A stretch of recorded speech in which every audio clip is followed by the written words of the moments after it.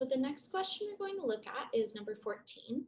Now, this is a transition word question, and so what I'm going to do is I'm actually going to cross out the word that is already written in the passage for when I read this, and I will explain why as we go.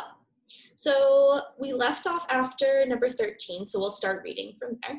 This practice of continued education, also known as professional development, benefits not only employees, but also their employers. Okay, so after I read that sentence, I need to understand what that means before skipping over the transition word to read the next part.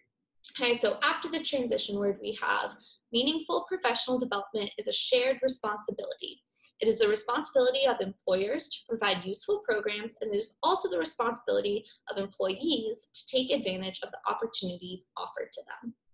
Okay, now the reason that I crossed out the word that was there initially is because I want to anticipate the relationship between these two sentences. So I have three options.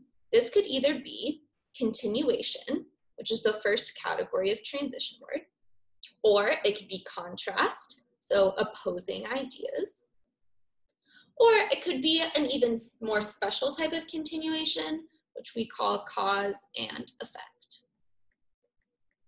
So any transition word will fall into one of these three categories, and by identifying the relationship between the two sentences, we can figure out which category our answer choice should be in. So our first sentence told us that professional development is useful for employees and employers.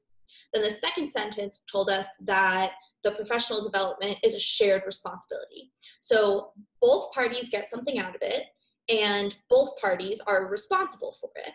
That to me sounds like cause and effect, right? Because everyone is benefiting, everyone has to be responsible.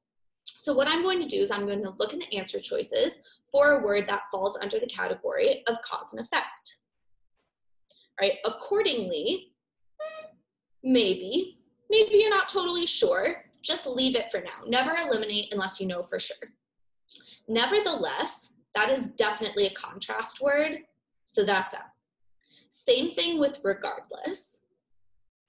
Similarly, okay, so that's continuation, but it's not specifically cause and effect, and so I can also get rid of that one.